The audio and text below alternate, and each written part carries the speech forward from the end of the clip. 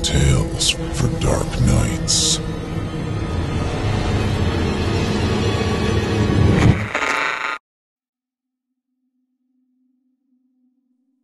Don't do it, Chief.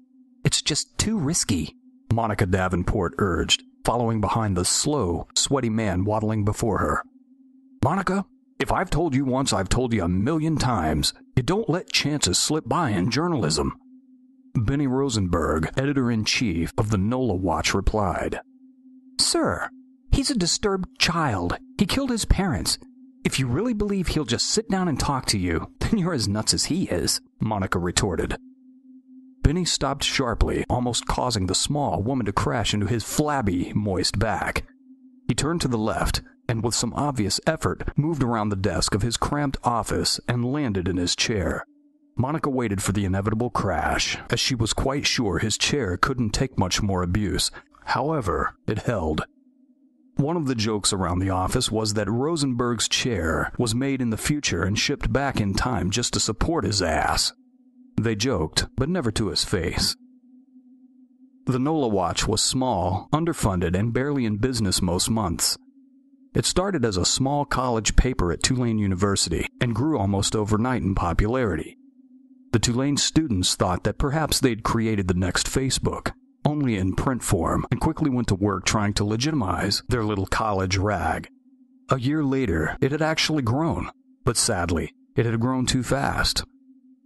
They had hired Rosenberg because he was a veteran in the New Orleans journalism world, but due to a heart attack, he had been forced to all but retire. Larger papers like the Times-Picayune or the New Orleans Advocate wouldn't hire him due to his poor health. However, when the two college whiz kids reached out to Benny about working part-time, he volunteered to do it under one condition: he'd be allowed to run it his way. They agreed, and now Benny was the head man behind a small paper that barely qualified as a tabloid, as, like so many internet successes, had begun to die out almost as soon as it went public. Monica was Benny's assistant editor. She was fresh from college and eager to learn and make her name in the world of the printed word.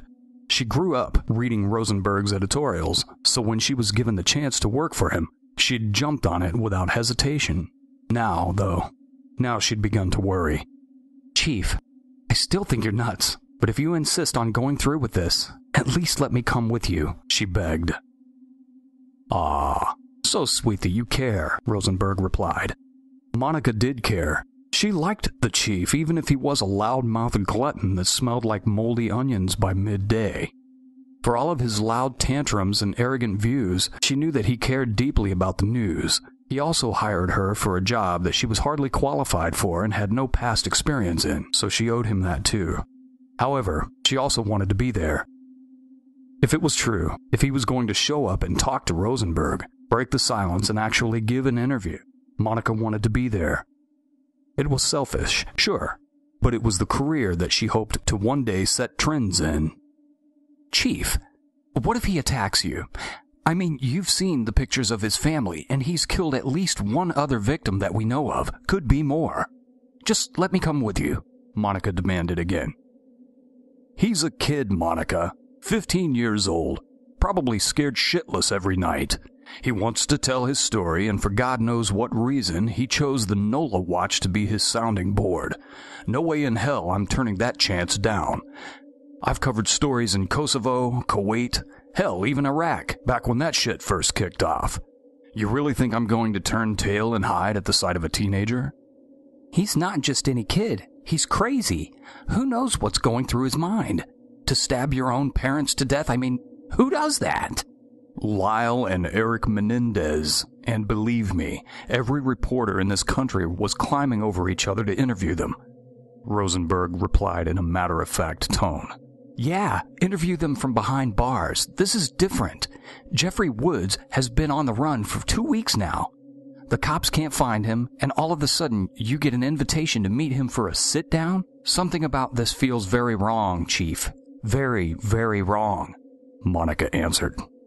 That's why you're going to call the cops if I don't text you every 20 minutes telling you that I'm all right, the chief replied.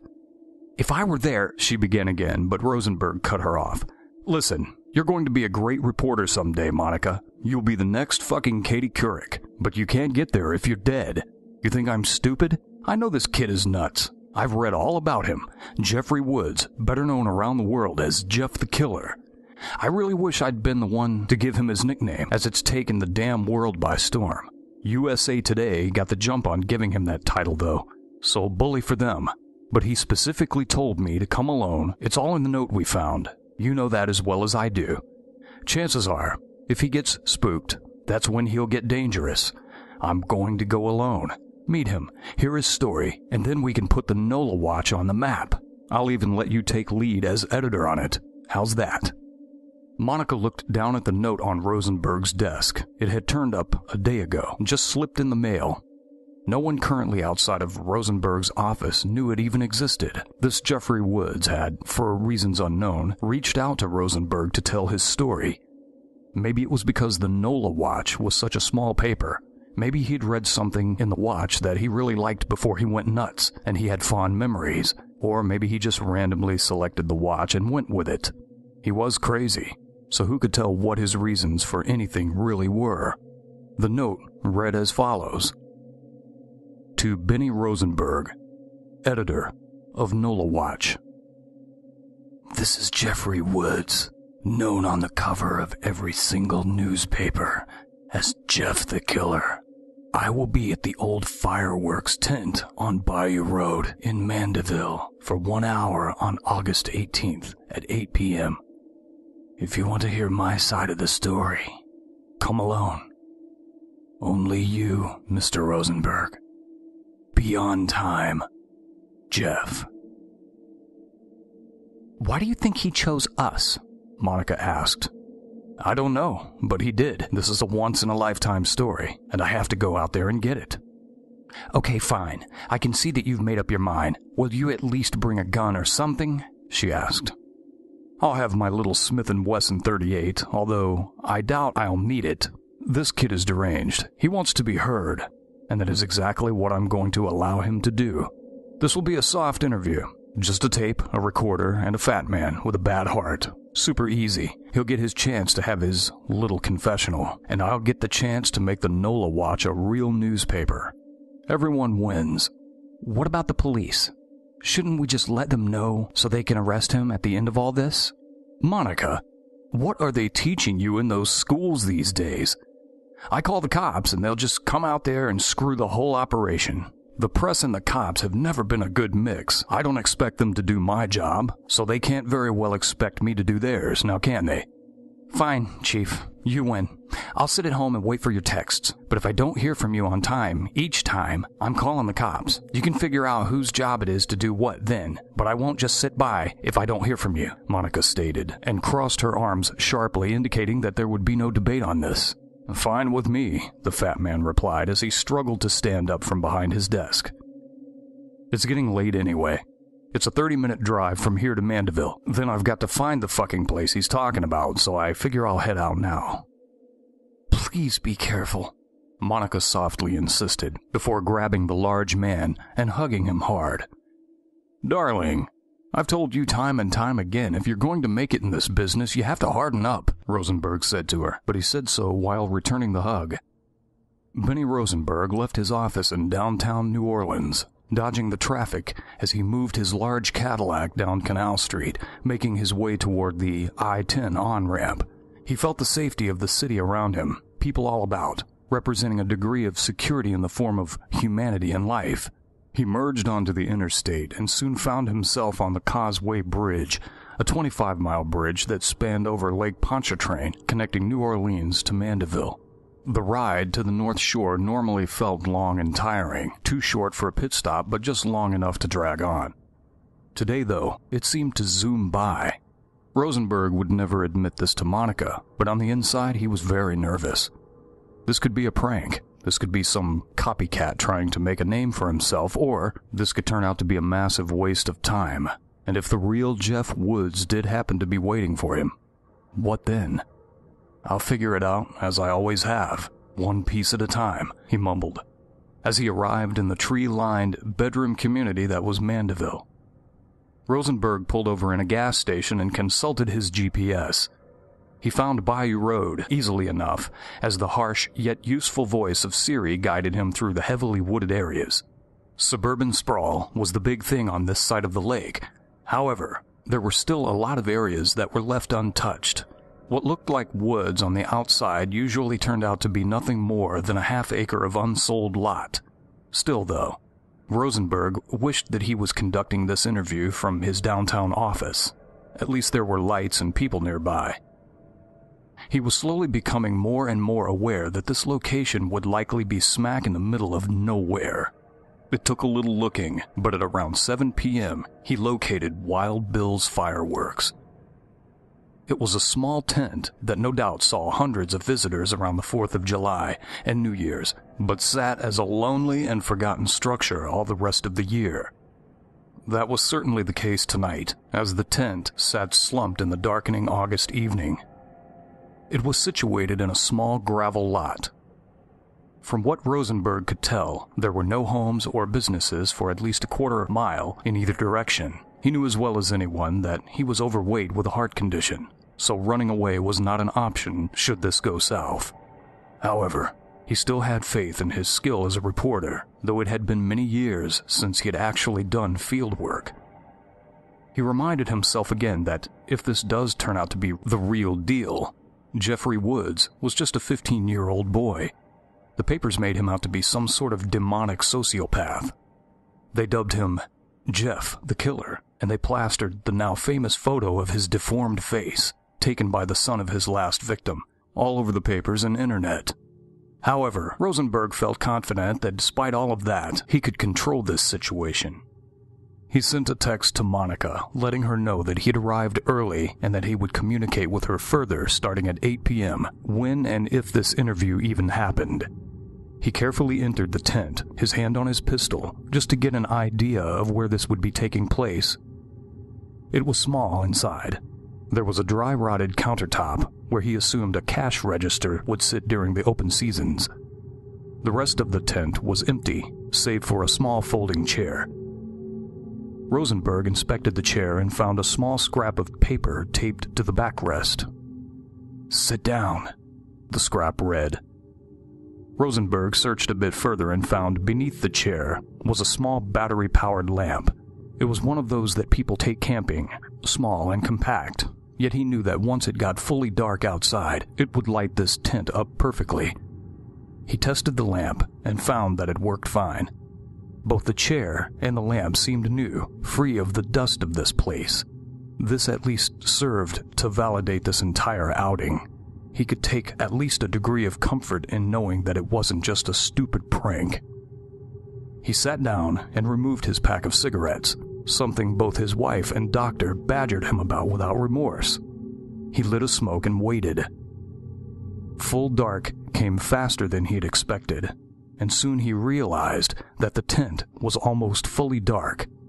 Reaching down, he clicked the button that activated the lamp, and upon looking up, realized he was no longer alone in the tent. At first, they just sat in silence, the overweight man wearing a brown suit, and the new arrival, a young man, sitting on the counter.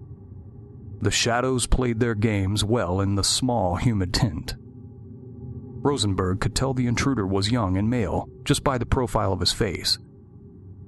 He had black hair that hung down over his forehead, almost to his eyes. He was wearing a black jacket and blue jeans. His head was tilted into the shadows, so that only half of his face showed in the light cast by the lamp. From Rosenberg's current angle, the kid almost looked normal. Rosenberg focused on remaining professional. He had to admit that he was never really sure this would actually happen. He still wasn't totally sure this kid was the real Jeffrey Woods, but he figured a few questions would solve that. He was still trying to decide how to open the conversation when he remembered his deal with Monica. That would do just fine to break the ice as well.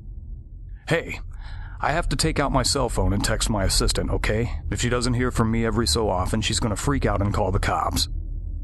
The shadowy figure did not respond, but did tilt his head slightly as if trying to get a better look at what Rosenberg was doing. Rosenberg removed his phone slowly, making sure to make no sudden movements, and activated his screen. He already programmed a message to send with just a tap of a button to Monica, simply stating, "All is well." After sending the message, he left the phone on his knee, as so to avoid that uncomfortable tango in the future. "Okay, I'm going to go ahead and take out my audio recorder. It's in my suit coat pocket," Rosenberg informed the silent figure, who once more appeared to move his head slightly, but made no attempt to speak. Rosenberg removed the recorder and held it in his hand. "Before we begin, I just have to ask. You are Jeffrey Woods, correct?" he asked. "I was," the youth replied, speaking for the first time. "Fair enough. I just asked in case this was some sort of prank," Rosenberg confirmed and clicked the record button on his audio device. "Okay, I'm recording our conversation from this point forward." The youth spoke again. "Does this look like a prank to you?" he asked and tilted his head in the other direction.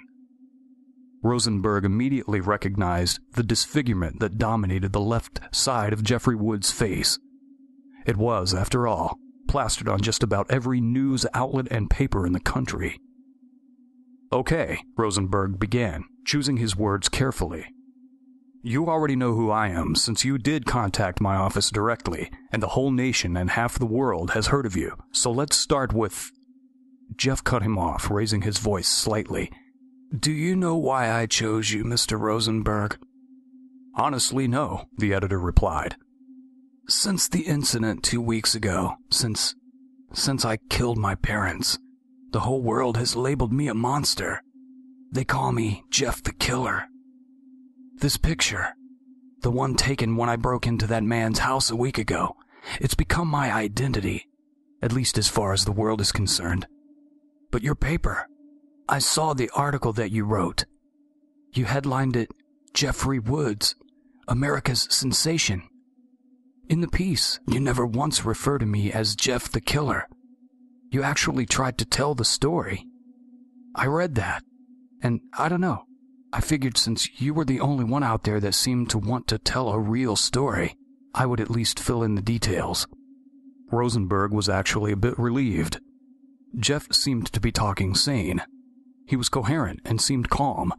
This was a good sign. It was also a plus that his previous article had struck a bond with Jeff, as that would help grease the wheels of conversation here. "Okay, Jeffrey. Or do you prefer Jeff?" Rosenberg asked. "Jeff is fine," he replied. "Okay, Jeff, before we get started, I have to ask you, what is your end game here? I mean, you're wanted by the police, the FBI. Hell, just about everyone wearing a badge has a stake in capturing you, so tell me, how long can you keep this up? Aren't you concerned about your face, the possibility of infection? And what are you doing for food and lodging?" "I don't really know. Honestly, I didn't think it'd ever come to this." "But forget all that. What I do after this interview, I guess I'll figure it out. What I want to tell you about is how this all happened. How you know," Jeff stated flatly, rubbing the wounded side of his face, likely without being aware he was doing so.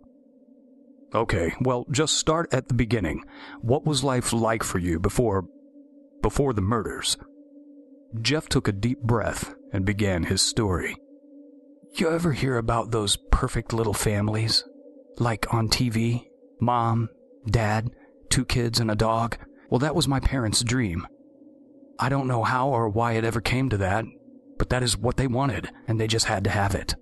My parents, Sheila and Matt Woods, they were like perfect for each other. They both had this image of, well, the way things should be, I guess.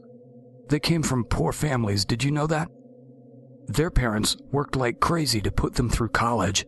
I know because my parents liked to tell me that about 3 times a day. I guess that put some sort of obsession into them. They had to have things a certain way. We all grew up in New Orleans East, myself and my brother Lou.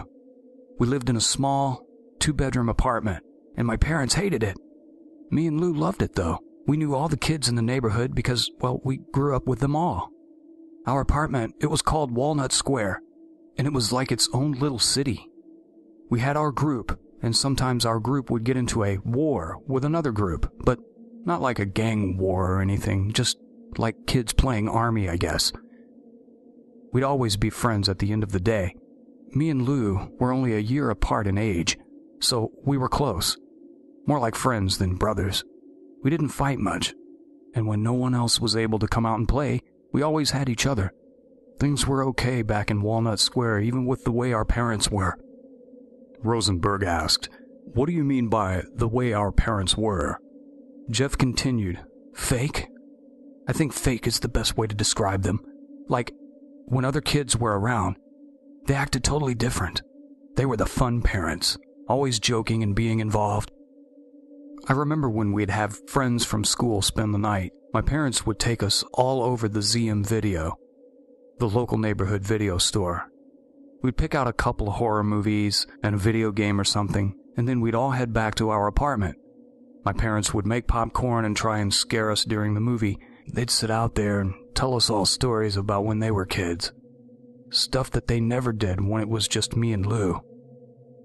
At the end of the weekend, when all the other kids would go back home, my mother would actually tell them to let their parents know how much fun they had over at our house. Once they would leave, though, my folks would go right back to their normal selves. They would either retreat into their bedroom and shut the door, or they would go off to do their own things, leaving me and Lou alone. I remember Lou asking my mother once if we could have a movie night. You know what she told him? Rosenberg shook his head. She told him to call up all his friends and see if they can come over. While Lou was making phone calls, my mother actually started getting out popcorn and stuff. But as soon as Lou came out and told her that they couldn't make it, she put it all away and told him that she wasn't feeling up to a movie. I mean, can you believe how shitty that must have felt to him? His own mother was happy to put on this great show in front of other people's kids, but couldn't be bothered to spare 2 hours to watch a movie with her own son. "That sounds rough," Rosenberg replied. "Yeah, well, it was always like that, and I was pretty used to it by then. My father put me in boxing lessons because his boss's brother worked at the gym. I went there for about a year, got pretty good at it, until the boss's brother quit. No sooner was I pulled out of the classes.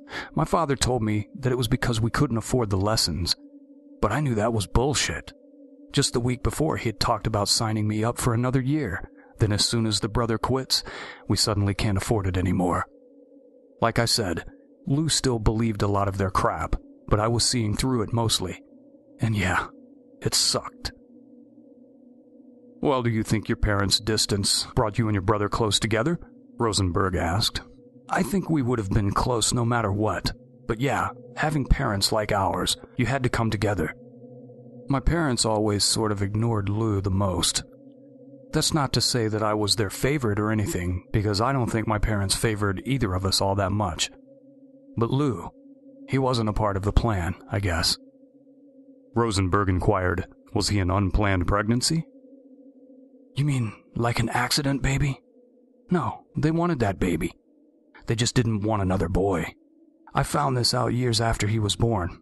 I overheard them talking one night. Turns out they wanted a boy and a girl to really round it all out. They had this whole thing planned out. My mother did all the herbal crap to try to make sure Lou was a girl, followed all these baby books. The reason his name is so weird is because they originally planned out the girl name as Luna, or some weird shit like that. It was sort of like the Spanish word the moon. So when my mom found out she was having another boy, I think she just said fuck it and kept the name about the same. She wanted that name, and I guess she was determined to get it, so hence we had Lou. You know, it was just pronounced like Lou, but my parents had to stick as close to their plan as possible. I think they had serious issues that we never really saw." "So your folks wanted a girl, had the name picked out and all, and when your brother was born, they stuck with the same name for the most part?" Rosenberg asked. "Yep, that was them for you. No changing in the plans. Jeff and Luna just became Jeff and Lou. That was how they thought," Jeff replied. Rosenberg, sensing that it was time to move this interview forward, took a risk and went with a direct question. "So Jeff, did your parents ever hit you? Was the abuse ever physical?" Jeff laughed, a laugh that started out as an almost honest, youthful sound. However, it quickly began to rise into a shrill burst of almost hysterical giggling. gosh! Oh man, I wish that were the case. No, they never hit us. Hitting us would have required actually paying attention to us. No, they just ignored us away until it was time to try and impress a friend or neighbor. Then they dragged us out to show us off. Okay, so I get that your folks ignored you, neglected you and your brother. What I don't get is how you wound up here, sitting across from me in this tent. I mean, sure, it sounds like your folks weren't trying to win any parenting awards, but you seem like a smart enough kid. You grew up well, had food and clothing, education and everything else. What made you... Rosenberg was trying to find the right word when Jeff assisted him. Snap? Jeff asked, that shrill edge still hanging slightly in his voice. Yes, what caused this? Rosenberg pressed. You got your recorder on, right? Jeff asked. Of course, the reporter replied. Okay, sit back and listen. Light up a smoke and get comfortable, Jeff responded, and in the dark and shadowy confines of the small tent, Jeff Woods, known better as Jeff the Killer, told his story.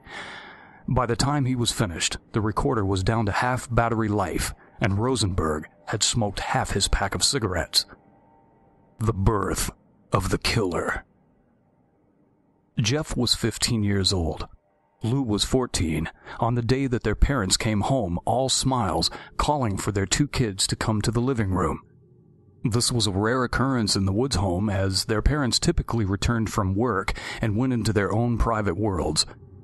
Matt Woods would generally find his way to the living room and start binge-watching network news, while Sheila Woods made her way into their bedroom and started catching up on her Bravo network television.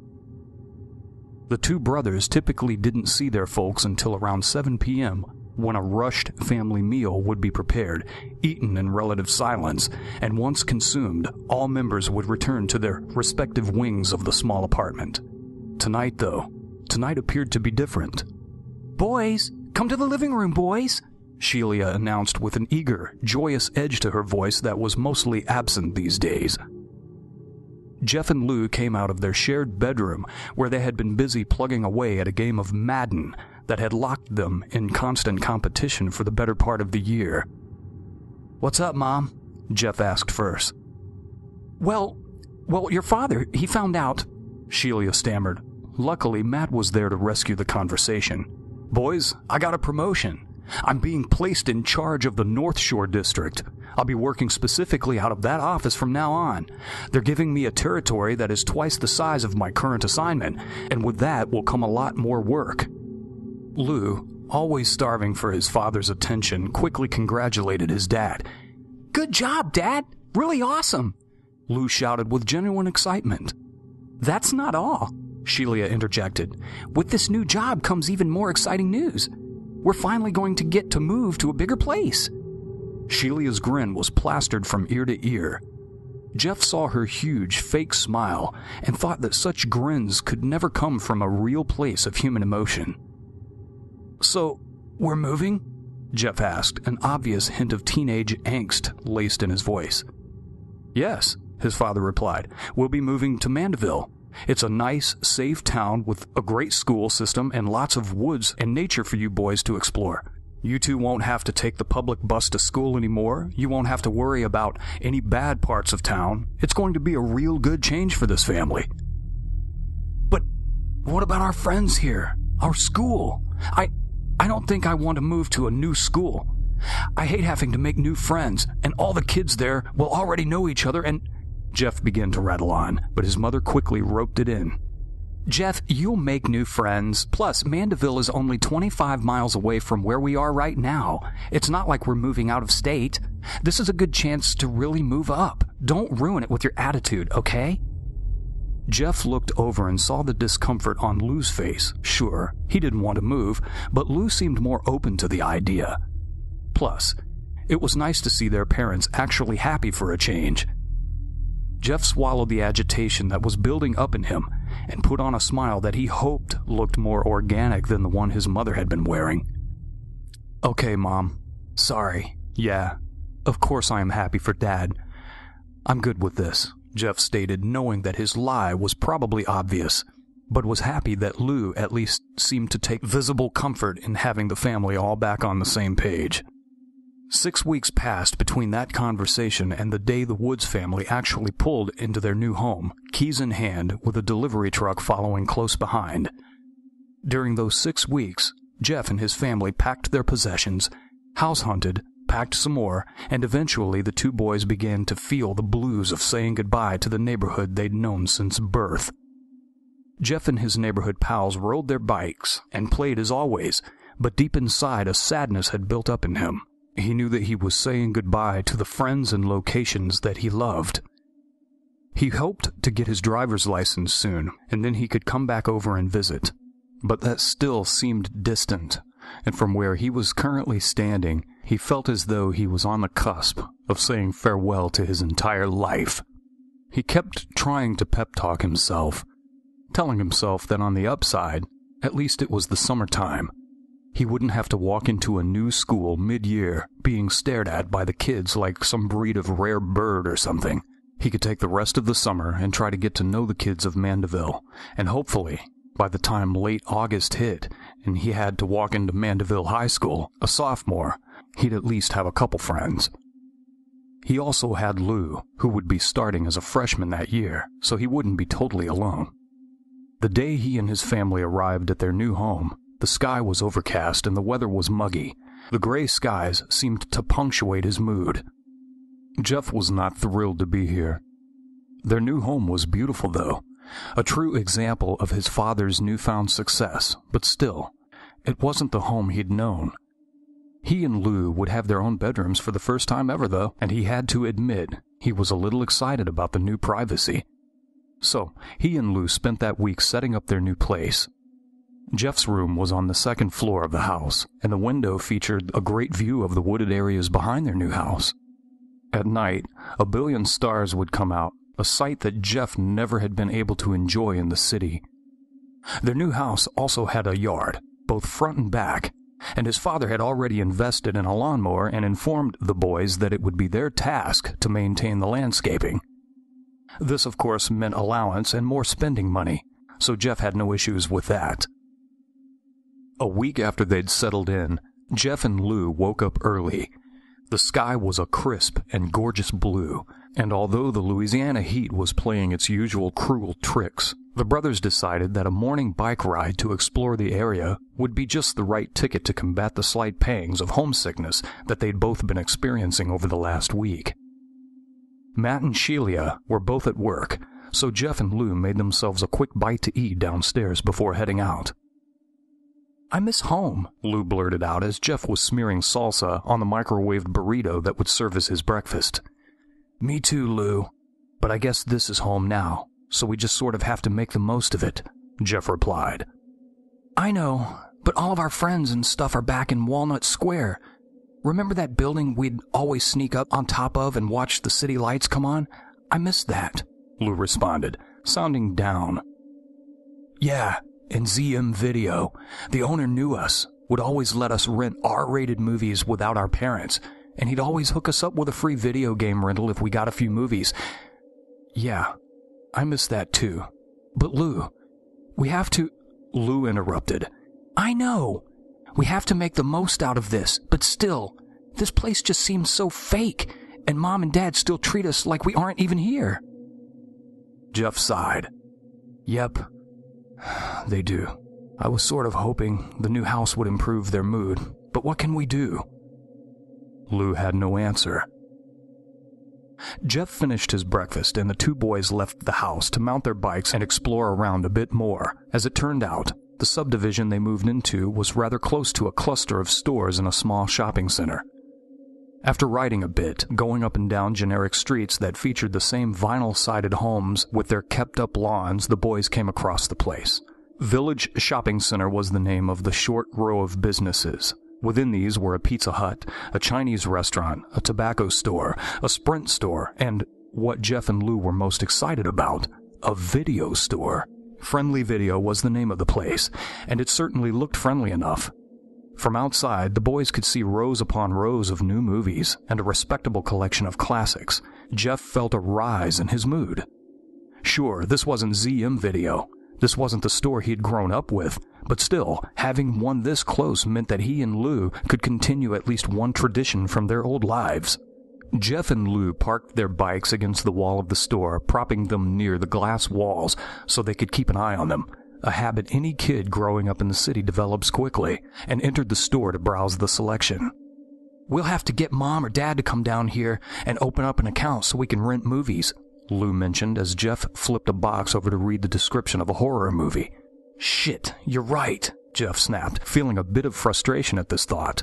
He knew getting his parents to actually come down here and set up a membership would take forever, since their usual after-work routine was to go off into separate rooms until they got hungry enough to come out and speak. Jeff glanced over at the girl working behind the counter. "Maybe I can go over there and sweet-talk her into giving us accounts," Jeff joked. "Yeah, right, Jeff. One look at you and she'll probably ban us," Lou remarked back, a smile broad on his face. "You doubt me, little man," Jeff replied, both siblings now giggling. "Doubt you? The guy who's kissed 2 girls and almost touched a boob? Never. Please, go on over and lay on all the charm." "Whatever. I totally could have banged that girl, but her parents came home and..."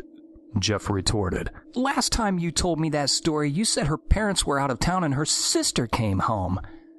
Jeff became flustered, and while in the process of trying to make yet another comeback, the girl behind the register removed all doubt by speaking to the boys herself. "Hey, aren't those your bikes?" the young woman asked, pointing towards the glass window. Jeff and Lou looked over and saw 3 boys outside, 2 of which were riding around in circles on the Woods brothers' bikes. They would spin them around and then jump off, letting the bikes crash onto the pavement, just to stand them up and ride them again. The 2 boys riding the bikes were both slim in build, while a heavier boy stood on the sidewalk, drinking a Red Bull and watching. Jeff and Lou made their way toward the doors of the video store when the fat kid saw them coming. Jeff couldn't hear what he said to his 2 friends, but he made some sort of gesture while shouting. And the other 2 boys dumped the bikes where they lay and walked towards the sidewalk, directly towards the 2 brothers. "Those your bikes?" one of the boys asked as Jeff and Lou entered the summer heat. "Yeah, why are you riding them?" Lou asked sharply. "We just saw them out there, man. Relax. Figured someone just left them out for us," the same boy responded as his 2 friends joined him on either side. Jeff and Lou were veterans of growing up in a crowded city apartment, and both boys knew what was likely coming. They'd dealt with assholes like this before, and the same script was almost always followed.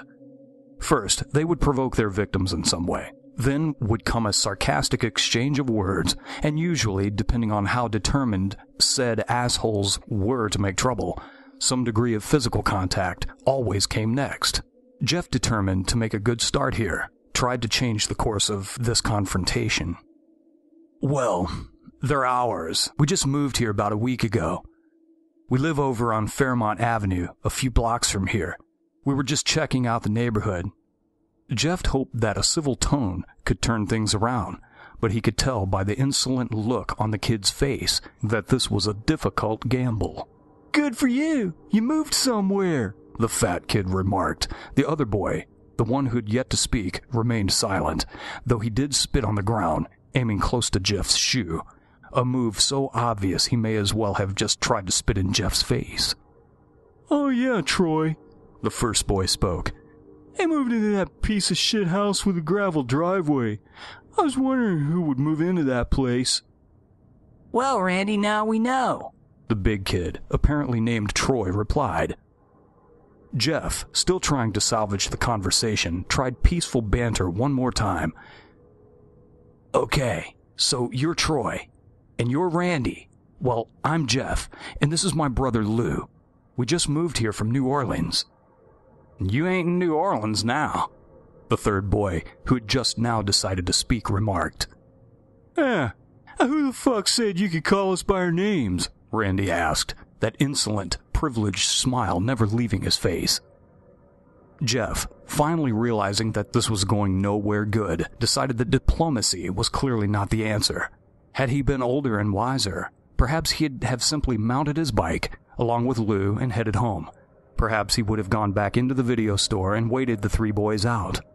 But he was 15, and while he was mature for his age, he still fell victim to the impulsive and often destructive tendencies of his demographic. Jeff smiled and responded to Randy, "Well, I guess I could have called you a fucking asshole, but I figured I would give you the benefit of the doubt." In that moment, a flare of rage replaced the smirk that had rested on Randy's face throughout this entire exchange.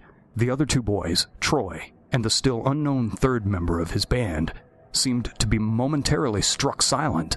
Perhaps they weren't used to being stood up to. "Oh, I'm sorry. Was that language too adult for you?" Jeff asked. "And you, quiet boy, we know this isn't New Orleans," Jeff stated to the slim kid that had reminded him of his geographical locations. "Because if this was New Orleans, you three would have already gotten your asses kicked for touching someone else's shit." The slim kid looked back and forth at his two friends. However, Randy, clearly the leader, seemed to know what to say. "Keith, you're gonna let this little bitch talk to you like that?" Jeff and Lou looked at each other, both knowing what would come next. A fight. Neither of the Woods children had been big into fighting, but they'd had their share of pricks like these in their lives. Now that Randy had clearly challenged Keith's place on the food chain, the skinny kid would no doubt be ready to go to blows. Jeff looked around, gathering his surroundings, when he noticed the woman in the video store was staring out at them, a cordless phone in her hand. Jeff knew this part too, and while he wanted quite badly to sock Randy and his pals around, a second concern suddenly invaded his mind. If he and Lou got into a fight on their first week in this new neighborhood, their parents would freak. He could practically hear it now, and while things had been far from perfect in their home, even after the move, there was a peace that had fallen over the family, and Jeff, fighting his urges, decided to do his best to keep up.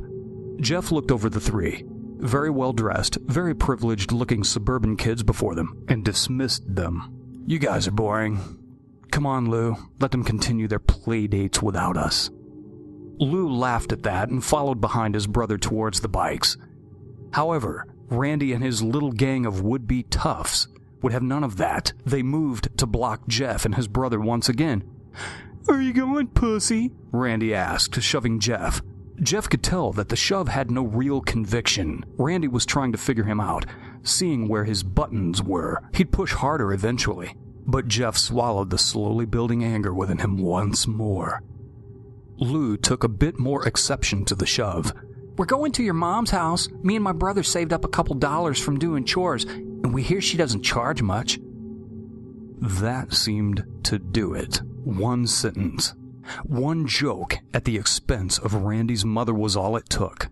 Perhaps had Lou kept quiet. Perhaps if Jeff had simply walked away. Perhaps if Randy and his friends weren't so intent on having this pissing contest with two kids they'd never met before. Perhaps things would have ended differently. However, the comment was made. The tempers flared, and in the end, the wheel that is fate turned just enough to change the lives of all involved. As the words left Lou's mouth, Randy appeared to only register a small portion of it all. Randy Hayden had grown up in Mandeville. His father was a partner at a local firm that made a lot of money, something else that Jeff would soon come to learn. Randy and his friends, while the same age as Jeff, had grown up in very different circumstances. They were used to being listened to. They were used to being feared. They had been fostered into a world where money meant power, and their families had plenty of it. They weren't used to being told no, not even by their parents. And to have these two kids from a poor part of New Orleans, show up on their turf, talk down to them, ignore their perceived dominance, well, that put them in a state of confusion and rage they'd never been prepared for. In fact, Randy, the target of the insult, just stood there. It was in fact Troy, the fat kid, who stepped forward, fist-balled, eyes squinted in anger. "Who you talking to?" Troy shouted and took a wild swing at Lou. Lou, who was both in better shape and had sparred with Jeff a time or two during his time spent boxing, was able to avoid the punch, but just barely. Had that been all, it may have once again ended there. Troy was clearly taken by surprise at Lou's speed and actually didn't attempt another punch. However, These were bullies, kids that ran in a pack for a reason. The skinny one, Keith, stepped around and threw a punch that connected with the left side of Lou's face. Jeff had seen enough. He had been shocked at how quickly this evolved into blows, even though he'd expected it from almost the start. When he'd first met Randy and his friends, he'd been curious. From there, he'd developed an annoyance with them, and slowly the annoyance had evolved into anger. However, upon seeing Lou punched, seeing the small trickle of blood form on his brother's lower lip, upon seeing the smug look of satisfaction on Keith's face, that anger that Jeff felt suddenly exploded into rage that he'd never felt before in his life. Jeff Woods did not hesitate. He stepped forward, his feet automatically falling into the correct stance that he'd learned from boxing, and delivered a powerful right hand to Keith's face. The skinny boy had no time to register shock or pain. The punch caught him by surprise, and his knees buckled. Keith went down to the ground in a heap of confusion and dawning fear. Randy, the so-called leader here, was almost too shocked to move. He'd had quite a lot of experience starting fights, but no real time logged in losing them. He'd never felt control of a situation slip. He was used to being in charge. So now, seeing one of his friends go down so quickly and easily left him in a state of shock that he had no idea how to address. Troy, on the other hand, seemed to have a plan. Throw another punch. He moved towards Jeff deceptively faster than his weight would seem to allow, and threw 2 equally fast punches. Jeff, however, had no problem sidestepping both attempts. Troy, seeming lost for actions, actually dropped his arms as if to say, "Gee, what do I do now?" Jeff had the answer. He moved in, throwing 3 hooks to Troy's stomach. The hefty kid's eyes went as wide as pie pans. A fitting analogy, Jeff thought. He staggered back, clutching his throbbing stomach. Jeff wasted no time and stepped in once more, fetching a sharp punch to the big kid's jaw, causing Troy to promptly fall on his ass. Jeff was reminded of King Hippo from the Punch-Out game he used to play. He couldn't help but smile. Jeff now turned his focus on Randy. He advanced on the boy, feeling something new forming inside of him. He still felt anger, and the rage, actually, at the antics of these 3 assholes. They had the nerve to mess with their bikes, the nerve to insult 2 kids they'd never met before, and of course, the ultimate offense, touching his brother. However, mixed in with this rage was also a sweet, enjoyable pleasure. Not only was he kicking their asses, but he was loving every second of it. It was as though the joy of showing them up was perfectly blending with the rage he felt towards them. Together, it formed into a sadistic, controlled sense of power. Had Jeff gotten his hands on Randy at that moment in time, he had no idea how far he'd take things. Randy was actually backing away, his hands held up, not to fight, but in a defensive, surrendering type gesture. This only brought more joy to Jeff, and he was savoring every second of it. That was, until Lou stepped in front of him. "Jeff, stop! That's enough!" Lou shouted. "Why stop, Lou? They wanted this," Jeff replied in a flat voice that Lou had never heard come from his brother's mouth. "She's calling the cops! Look!" Lou shouted again, and this time, Jeff came back to reality long enough to listen. He glanced over at the video store clerk and saw her on the phone, talking frantically and pointing towards the parking lot. Suddenly, Jeff's strange, sadistic haze collapsed and he regained his former self. "Fuck, let's go," he stated quickly, and he and Lou mounted their bikes and rode towards the parking lot exit. "Yeah, you better fucking run," Randy called behind them. Jeff and Lou paid not mind and pedaled away. A few blocks down the street, they dismounted their bikes and began to walk them together. At first, neither brother spoke. Then Lou broke the silence. "Jeff, thank you for standing up for me back there. Thank you." "Yeah, those guys were pieces of shit. They had it coming," Jeff replied, looking down at the street as they walked. What happened to you? I've never seen you like that before," Lou asked. "Just defending myself, Lou. What was I supposed to do, let them beat you up?" "I bet they go to our school. I bet we'll see them there. And they won't forget this," Lou added. "Who cares? We didn't ask to move here. We didn't ask for any of this.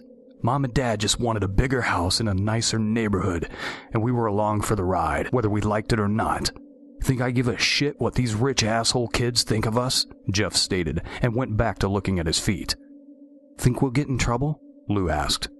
For what? Defending ourselves? Jeff asked. Yeah, I guess you're right. They did start it, Lou answered, and to the brothers, the matter was closed. However, things were far from over. Jeff and Lou spent another few hours exploring the area. They went deep into the wooded areas around their neighborhood. They found an abandoned shack far out in the woods. Jeff opened the doors and looked inside. He called Lou in and showed him that the place actually had running water.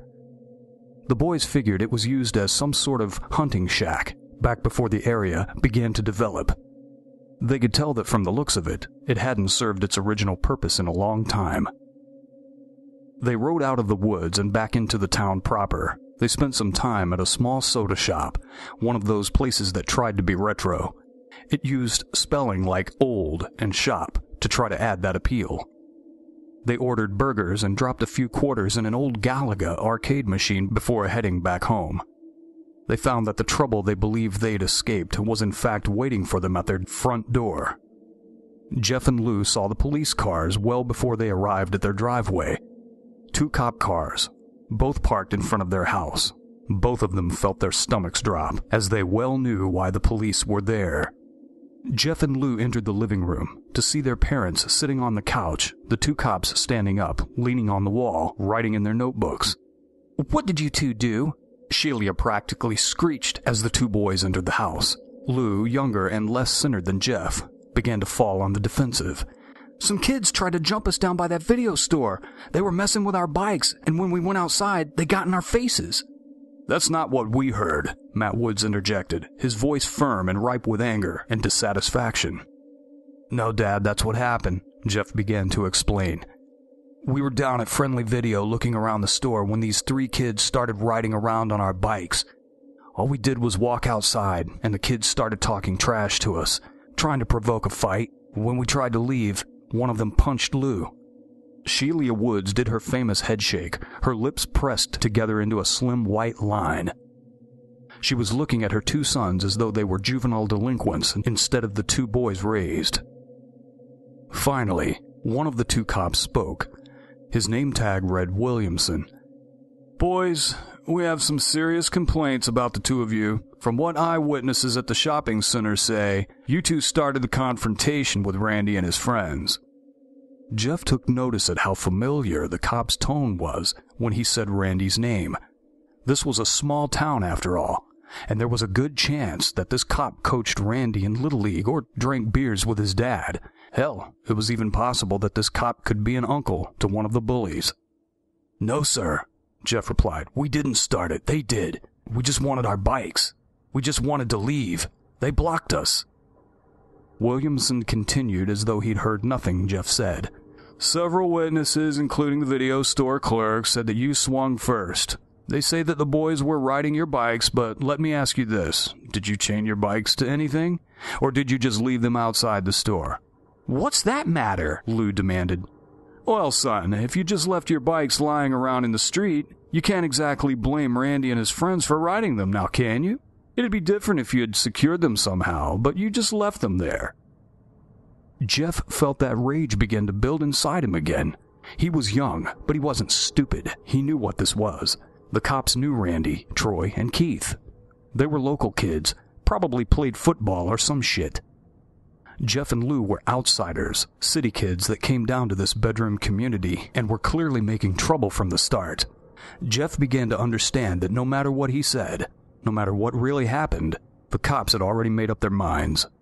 Jeff's only hope was his parents, distant or not. Surely they would defend their own kids over some local towny assholes. Mom, Dad, you're not buying this crap, are you? You know me and Lou don't start fights. When have we ever? These 3 punks messed with us, and if you can't tell that these cops are taking their sides, then you need to open your eyes. Jeff knew he was skating on thin ice, but that rage, it demanded some sort of satisfaction. Jeffrey, do not speak about these officers in that tone of voice, And do not speak to us that way either. Now, it's pretty obvious that you two aren't happy here, that you miss your old home, but starting fights in the street isn't going to change anything. Jeff's mother snapped back. Jeff noticed that his father was remaining silent. However he felt about this, it clearly wasn't worth speaking up about. Officer Williamson decided to do the speaking for him. Listen, boys, you're lucky. None of the parents want to press charges. This will be reported as a simple scuffle between teenagers, but be advised, you're both on notice. This is a quiet town, not like New Orleans. We don't tolerate this sort of behavior over here. If you see Randy, Keith, or Troy, I highly suggest you tell them you're sorry. We'll be keeping an eye on both of you, so don't let this happen again. You don't want to have an arrest record, do you? Jeff felt his anger bubble over, and he could not hold his tongue. Who is he to you, Officer Williamson? Is Randy your nephew? Is he a friend's son? Or maybe you go over and screw his mom while you're on duty. Which one is it, officer? Jeff spoke his accusation in a controlled tone, but he felt that even that could burst at any moment. He worked hard to contain it. He saw that Williamson was blushing deeply, though. Perhaps he had struck a nerve after all. That's it. Both of you go to your rooms. Matt Woods apparently found that he wasn't a mute after all, as he ordered his sons out of the room. Jeff and Lou walked up the stairs. However, they refused to hang their head in shame or feel any regret.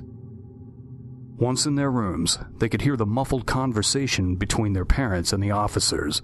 Apologies could be heard. The cops said something back, and soon enough, they heard the front door to their house shut. Jeff and Lou looked at each other, knowing that the real conversation hadn't even started yet. However, neither of the parents spoke to them for the rest of that day. Jeff and Lou stayed upstairs, venting their shared frustration to each other. They'd been screwed over. Even at their young ages, they knew that. They took some solace in the fact that they at least hadn't been arrested or cited. But still, they saw what was really going on here. That cop. He was protecting Randy, Jeff whispered to his younger brother. No shit, his brother replied. We have to watch ourselves. We have to take care of each other. You saw it down there. Even our parents didn't stand up for us, Jeff stated.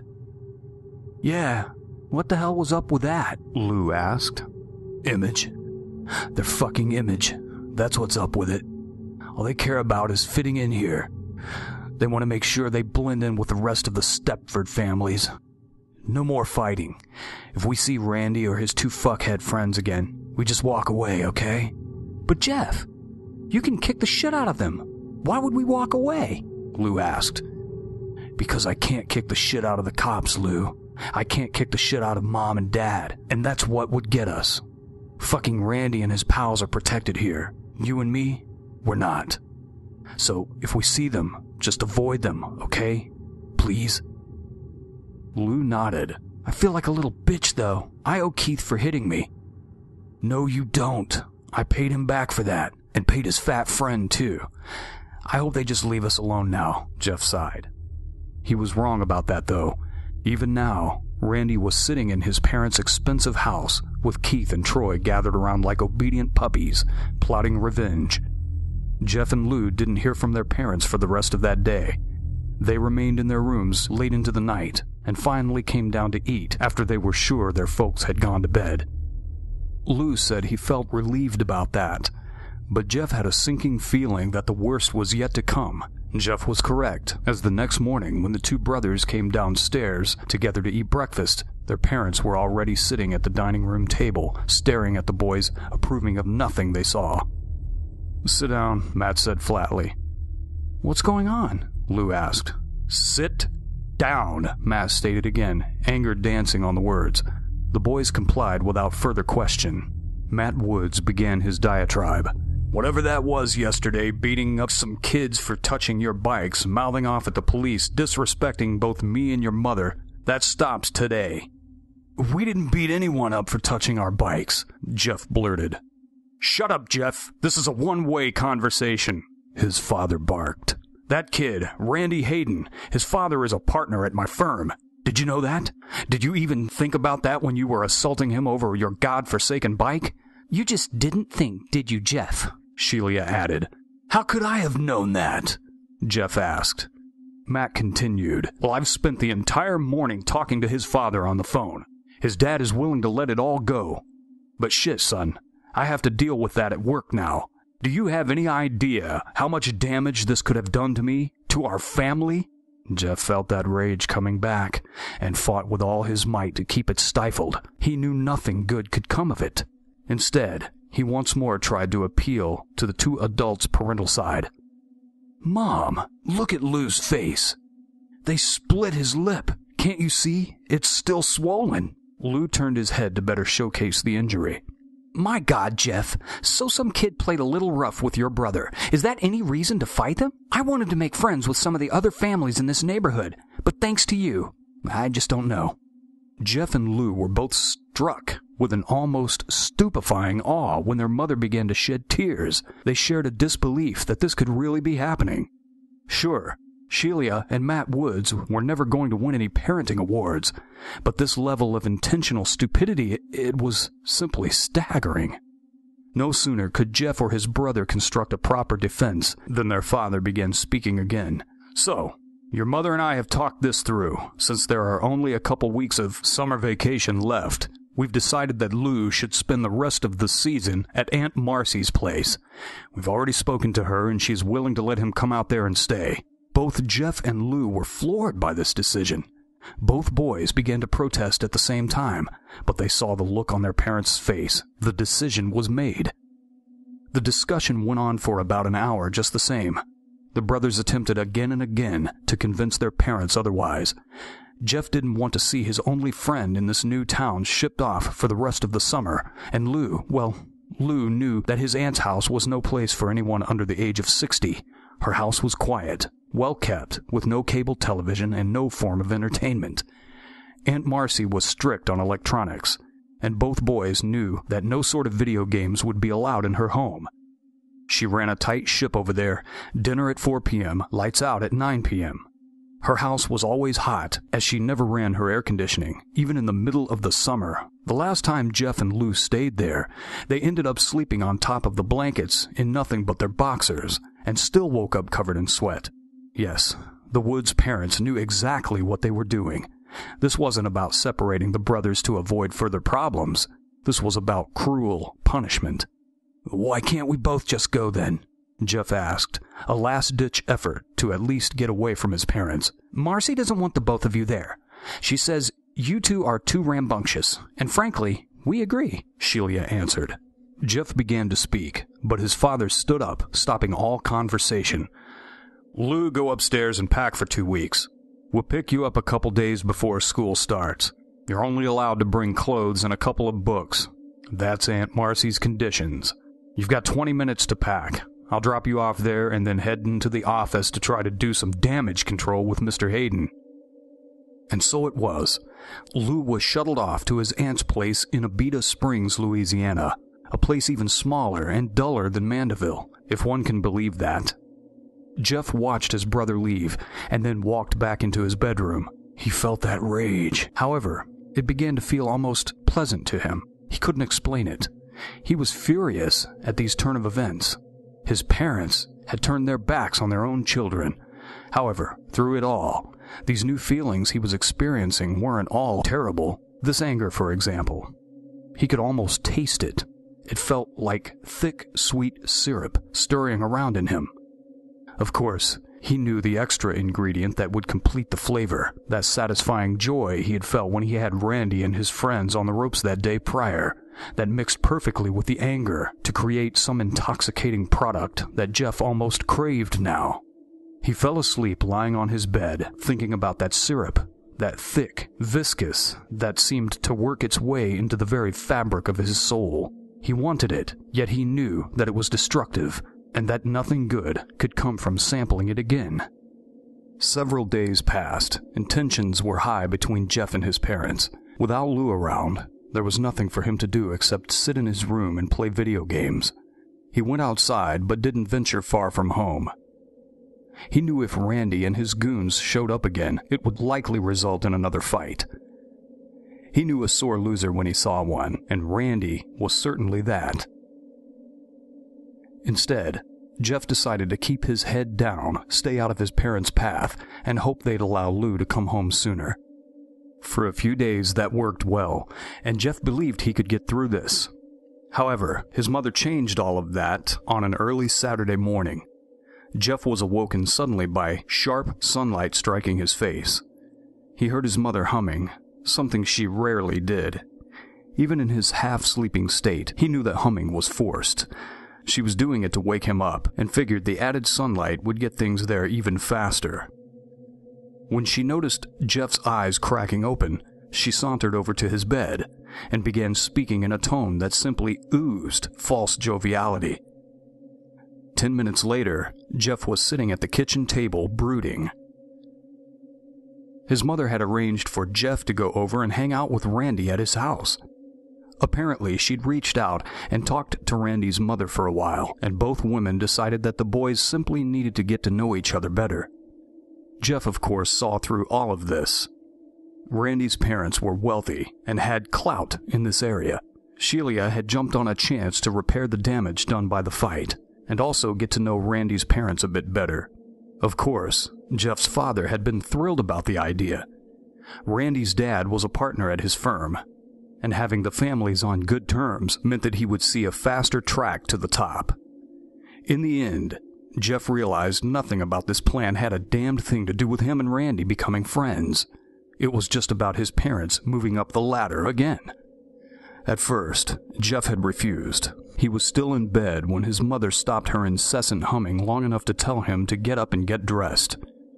Once he learned why, he told her no. No way in hell. However, his mother was a shrewd manipulator, and she'd know exactly what would get the job done. She promised Jeff that if he did this for her, went over and made it work with Randy, that Lou could come home the next day. She had sandbagged Jeff right into the corner with that one. He'd no choice but to agree. The morning was bright and beautiful, just as it had been when he and Lou had gone out exploring. Sheila pulled her car into Randy's driveway around noon. The house was much as Jeff had imagined. Large, beautiful, and no doubt very expensive. Sheila forced Jeff out first, made him go up to the porch and knock as she stood in the background smiling. Randy's mother answered the door. She was an attractive blonde woman that looked to be in her late 30s. "Hi, you must be Jeff," she greeted. Jeff smiled wanly and confirmed that was in fact who he was. "Hello, I'm Sheila Woods. Nice to finally meet you in person," Jeff's mother announced, barging past her son and extending a hand to Randy's mother. "Sheila, so pleased to meet you. I'm Bridget Hayden. Sorry to hear that our boys had a little mishap the other day. You know how it is, though, with teenagers, hormones going crazy and all. Randy never gets into fights, but he explained to me that Jeff and his brother are still new to the area and haven't quite learned how we do things in Mandeville yet. Isn't that right, Jeff?" Jeff knew that Bridget Hayden was baiting him to a degree. She wanted him to admit that he started it, admit that her piece of shit son was a perfect angel, and that Jeff and his wicked brother had clearly been at fault. He felt that lovely anger swim in his stomach, and once again imagined it as thick black syrup. However, he had to do this for Lou. He could only imagine how miserable his little brother was over at Aunt Marcy's, and if he could do something to rescue him from that fate, he'd do so. Still, Jeff couldn't resist a small jab. "Yeah, sorry about that, Miss Hayden. Me and Lou had no idea that it was okay for your son and his friends to mess with our bikes without asking." Jeff heard Sheila suck in a shocked burst of air, and couldn't help but take a bit of pleasure in the sudden scowl that appeared on Bridget Hayden's face. There was a moment of awkward silence when Jeff was worried that he'd perhaps gone too far, and that the woman might send him away. However, Sheila was quick with a remedy. "Bridget, he gets that mouth from his father. Never knows when to shut up. How about you and I go in and have some coffee, and you can tell me all the great gossip around Mandeville while our boys get to know each other the right way?" Randy's mom appeared to consider this for a split second, before finally stepping back and allowing Jeff and Sheila to enter. "Randy's in his room, Jeff, upstairs. Second door to your left. I'm sure you'll hear the sound of his video games or something, Bridget stated with very little humor to her voice. Thank you, ma'am, Jeff answered, and entered the house. He could hear his mother and Bridget starting to talk as he climbed the stairs, heard the front door shut, and breathed a sigh of relief. He knew he shouldn't have said that, but still, what else could he do? He wanted to relish that sweet-flavored rage, and was finding it harder and harder to resist it. He reminded himself once more that this was for Lou. He swallowed hard as he turned the corner of the second floor, and found Randy's room. Jeff knocked, and heard Randy answer with, "Come in." Jeff opened the door and was struck for a second with Randy's bedroom. He had everything. Every game console, a huge flat-screen television, and enough crap on his shelves to fill a museum. He had various trophies and awards, as well as a huge stereo system hooked up. Randy was living the life, at least based on his possessions. Jeff's eyes then fell to Randy himself, sitting in a beanbag chair with an Xbox controller in his hands. Call of Duty was paused on the screen. Randy himself looked a lot less sinister than he had the other day. He was just a kid, a teenager around Jeff's age, wearing a white undershirt and blue sweatpants. He looked smaller now, just a child, not the criminal mastermind he thought himself to be. Jeff felt himself relax. "Hey man, come on in," Randy invited, and Jeff entered, shutting the door back behind him. "Hey, so, I guess you heard? Our parents want us to hang out, get to know each other," Jeff stated with a little conviction. Randy laughed, an honest laugh. No sarcasm detected. "Yeah, that's my mom all right. She doesn't like drama. Honestly, I think she worries too much. I mean, I'm cool if you're cool."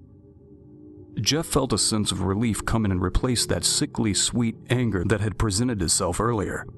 Perhaps Randy was all right. Perhaps they could move forward. Jeff sat down on the floor next to Randy and struck up a conversation. "So, turns out your dad's my boss. He's freaking out about the fight in the parking lot. He was actually worried that he'd get fired or something." "My dad is like everyone's boss. I fucking hate it. I think half the kids at my school talk to me because their parents are somehow connected to my dad's firm." "Why do you hate it?" Jeff asked. "Because it's fake. This whole damn town is fake. You'll figure it out as you go, but trust me, everyone who lives here is just trying to pretend there's something else. My parents make me do all this shit, all the trophies and stuff, just so they can brag. That's it." Jeff smiled. "I know how you feel. My dad had me in boxing class a year ago because some co-worker of his had a brother that worked at the place or something. As soon as that guy quit out, I was out of that gym the next week." "I wish it was that easy," Randy responded. "I hate playing baseball, but my dad will sure have me out there again next summer, and the summer afterwards. It's like he knows I hate it, but wants to make sure I'm out there with his stupid company name on the back of my jersey." The conversation lapsed for a while as Jeff and Randy got lost in a game of Call of Duty. Things went well for a while. They laughed and joked as two friends would. But Jeff wanted to address the elephant in the room. "Randy, why did you and your friends fuck with our bikes the other day?" "I told you, this town is fake and boring as shit. There's nothing to do here. We have to find stuff to do. I mean, there are only so many times you can go hang out at the video store or ride the dirt paths in the woods. All the girls here are stuck up. All the stores close early. There's no mall, and the movie theater is across town. We were just bored, man. So, sorry for that, I guess." Jeff was unsure how sincere Randy's apology was, but he was willing to go along with it. He wanted his brother home, and if he could actually mend fences with Randy, that would only serve to make his life easier come school year. "It's cool," Jeff replied. "I guess I'm sorry for it, too. Things went too far." "You mean the fight?" Randy asked. "That shit was actually cool. Those guys, Keith and Troy, they just leech on because of my dad. It's like I told you, I'm pretty sure their parents make them hang out with me." The afternoon went on, and Jeff soon forgot that this was a mandatory arrangement. He actually started to find himself liking Randy. Sure, their first encounter was a little sketchy, but he was coming around to the guy. finding that he wasn't so bad once his idiot friends were removed from the equation. About an hour later, things took a new turn. Jeff heard the twin pops of 2 car doors shutting in near unison, and then heard the engine start up. He dropped the game controller and peered out of Randy's bedroom window just in time to see his mother and Randy's mother backing out of the driveway. "Our parents are leaving," Jeff said. "About time. I figured my mom would eventually talk your mom into going shopping or going to get coffee or something like that." Jeff heard Randy pause the game. "Hey, Jeff, come downstairs. I want to show you some cool stuff," Randy invited, and Jeff followed. Randy led Jeff out to the garage. It was hot in there with the main door shut. The garage was well kept, though, and Jeff observed stacks of magazines underneath a workbench, as well as tools and various other utility items stacked about. Standing in a small, closed-in garage with the late summer heat lingering about, Jeff began to feel a bit uneasy. Despite the fact that he and Randy had seemed to bond over the last few hours, Jeff couldn't ignore a sense that things were different now that the adults were gone. "What did you want to show me?" Jeff asked. "Hold on, let me get it," Randy replied, moving the magazines out to reveal a small red box.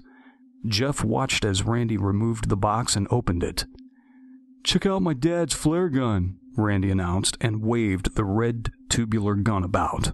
"Whoa, be careful with that," Jeff shouted, more out of shock than real concern. "It's fine, dude, don't be a pussy. It's not even loaded," Randy corrected. However, Jeff watched as he fished one of the flares out of the back compartment. Randy then continued to fiddle with the flare gun, popping it open and loading a flare. "Now it's loaded," he announced. "My dad showed me how to use this last year when we went out boating. Sometimes I take it out back and shoot flares at trees, but maybe this time I don't need a tree." The change in Randy's voice and demeanor was impossible to ignore. Jeff realized that things were about to take a bad turn and tried to steer the situation in a different direction. "Okay, well, cool gun. Let's go back in the house, though. It's hot out here. Plus, I'm getting hungry. What do you have to eat?" Jeff didn't bother waiting for a reply. He wanted out of that garage. Honestly, he wanted out of Randy's house. He still wasn't sure what was happening here, but he had an undeniable feeling that nothing good would come. However, as Jeff turned to walk back through the small door leading back into the house, his path was suddenly blocked by 2 more familiar faces. "Where are you going, Jeffrey?" the fat kid Troy blurted out as he and Keith stepped forward into the garage. "Took you 2 assholes long enough to get here. I've had to babysit this faggot all day," Randy shouted. A wicked joy was present in his words. "Sorry, Randy, but Keith here had to mow his front yard before his parents would let him come out," Troy stated, a sheepish tone in his voice. "It's cool, we're here now," Keith said. "What the fuck is going on?" Jeff asked, staring at Randy. He noticed that Randy still had the flare gun in his hands. "I'll tell you what's going on, Jeff. You owe Keith and Troy an apology for what you did. You sucker punched him and then ran away. You didn't even have the balls to fight them fair. So now you're going to pay them what you owe?" Randy explained. "I'm not gonna fight you, okay? I'm done with that shit," Jeff replied as he glanced about the room for an exit. "You're right about that. You're not going to fight. You're going to stand there and let my boys get their licks in. Then I get mine. And when it's done, you get the fuck out of my house. I'll tell my mom that you got sick and walked home. After that, if you see us again, you better walk the other way. I'm not gonna stand here and get hit by you or your friends. So just let me go home. How about that? I'll tell my mom that we're cool and everyone wins, okay?" Jeff asked. Randy raised the flare gun towards Jeff. "No. You stay, pussy. You stay and take your licks." Jeff felt that sensation once more, that sick, rich, dark matter that swirled about inside of him. He could taste it now. It was heaven. In his mind, he imagined himself diving into it, swimming in it, letting it swallow him whole. He looked around and the sensation only grew. He saw Randy, standing there holding the flare gun. It was limp in his hands, though, and the hammer was not cocked back. Jeff knew that Randy had no intention of firing it. He looked over at Keith, skinny and pathetic, a kid born to follow. Troy, fat and sweaty, breathing a bit heavy from his walk over, and of course, in the middle of it all, Jeff himself. He felt that pleasure begin to mix with the rage, forming the perfect product. He tried to avoid sampling it. He knew that only regret could come from indulging in it. However, when it was placed so close, when the aroma and the promise of that sweet, savory flavor was only inches away, Jeff found that he could no more to stand against it than a ship in the ocean could stand against a typhoon. Jeff dropped his eyes to the floor. He snickered slightly. A quick laugh that was in fact devoid of any humor. He slowly raised his head back and locked his eyes with Randy, and took a moment to enjoy the look of slight concern dawning on the boy's face. Jeff didn't even realize what was causing Randy's discomfort. He was just glad to see it. "Why are you smiling at me? Are you queer for me or something?" Randy asked, a slight nervous tinge in his voice. "Am I smiling, Randy? I guess it's because I'm just having so much fun," Jeff announced, and suddenly lunged against the unprepared kid holding the flare gun. Jeff struck Randy once in the nose, feeling the satisfying crunch as the bridge of Randy's nose no doubt broke. Randy's arms dropped, yet he kept hold of the flare gun. Jeff, without even needing to look, realized that Troy and Keith had actually taken a step back instead of advancing as they should have. Jeff delivered another strong blow to Randy's jaw, causing the boy to drop to the floor. Jeff now turned his attention to Troy and Keith, the two tough kids that had yet to actually make so much as a move in his direction. Troy actually backed up a step and stumbled over the stack of magazines that Randy had moved earlier. Jeff took this opportunity and stepped forward, once again introducing Troy's round belly to his fist. Troy tried to stay on his feet, but Jeff's punches combined with the stumble over the magazines caused Troy to fall back, landing hard and striking his head on the concrete slab that was the garage's floor. Keith was actually trying to back away. However, Jeff was currently standing between him and the only exit to the garage since the carport door was closed. Jeff took 2 quick steps towards the skinny kid and felt the most intense joy at seeing Keith stagger backwards, knocking his back into the wall. That perfect blend of pleasure, control, and rage had come together. Jeff felt as though he were floating above the world. Somewhere in his mind, he knew there would be hell to pay for this, but at that exact moment in time, he couldn't care less. He didn't care about Lou. He didn't care about being arrested, and he didn't care if his dad got fired. All he cared about, in that fraction of time, was hurting Keith. Keith tried to make a run for it, hoping to squeeze through the small gap between Jeff and the door. However, Jeff clipped him a hard right hand to his face, causing Keith to stagger back again. Jeff could see that his knees were buckling and took full advantage.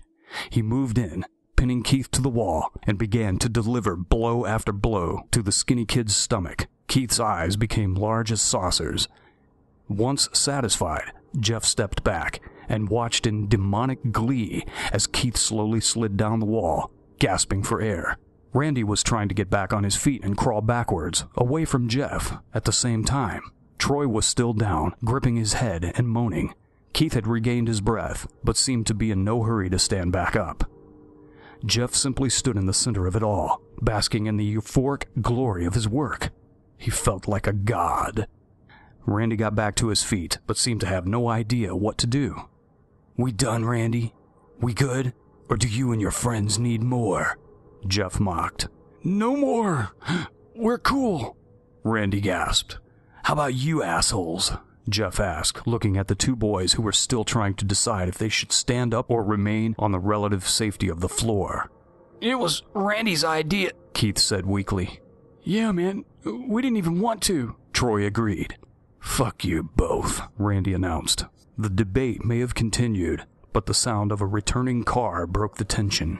"Oh shit, my mom's back," Randy shouted, his voice cracking in a humorous way. It seemed that the previous tough guy had all but shrunk back to a scared child. "So we'll just say that we were all hanging out," Keith replied. "No, the fucking flare gun. If she finds out that I messed with it, I'm screwed," Randy retorted, his voice full of nervous fear and anxiety. "So put it back," Jeff suggested. That sensation of rage was fading again, and he felt control returning. Yeah, grab the magazines, please, Randy begged. Jeff found that he rather liked that tone. That begging, whipped dog mentality. Jeff bent down and began to pick up the magazines that Troy had knocked over. As he did so, Randy frantically attempted to open the flare gun's barrel once more to remove the flare loaded inside. He was fidgeting with it, and as he heard the 2 car doors slammed shut, his terror became more intense, causing a lapse in motor skills. He could barely remember how to open it, although he had done it alone dozens of times. As his hands struggled to get the device to obey, his thumb slipped over the hammer, cocking it back and arming it. Jeff was paying no attention to this. He was down on the floor, calmly gathering the magazines. He didn't really care if Randy got in trouble or not.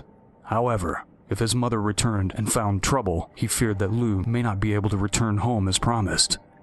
Everything else happened in a flash, both literally and figuratively.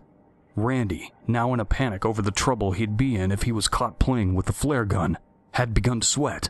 His hands were slick with it. He didn't even notice that the gun was cocked. He was turning it over in his hands, trying to quickly disarm it. He then heard the sound of keys in the front door. He knew that he had only seconds now to hide it. Everything else happened in slow motion. The gun slipped from Randy's sweaty hands as he had attempted to rotate it once more.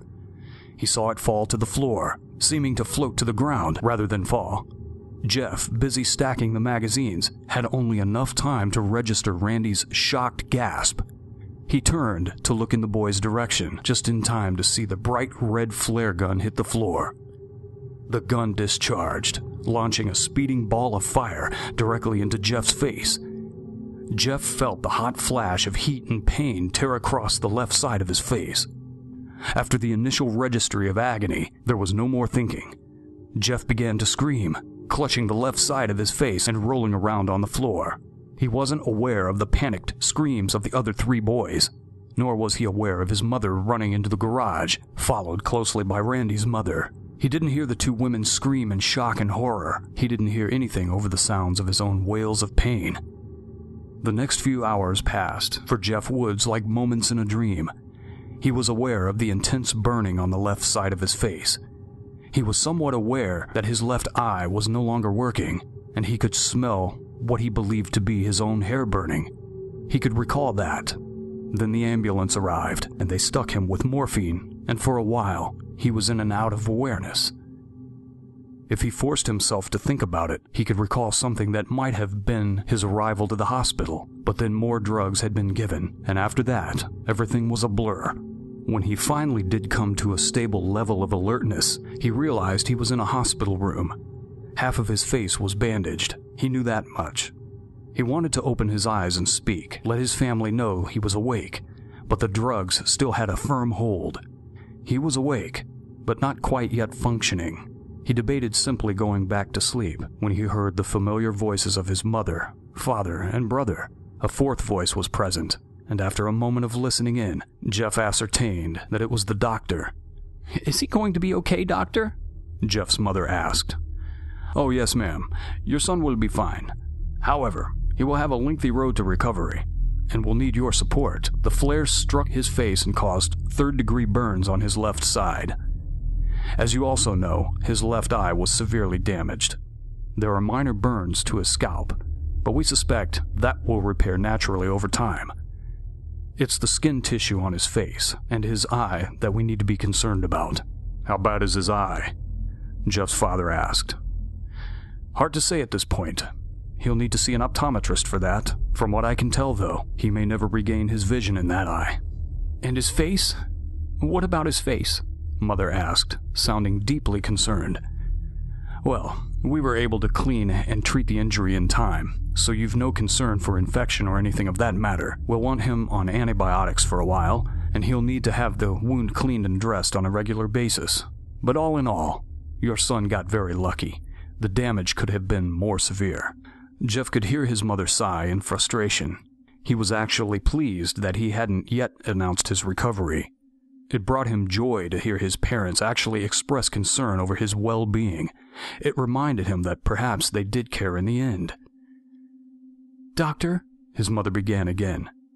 What if there is permanent damage? What do we do about that? As I said, an optometrist will have to examine the eye. There may be surgical options, since the eye is still inflamed.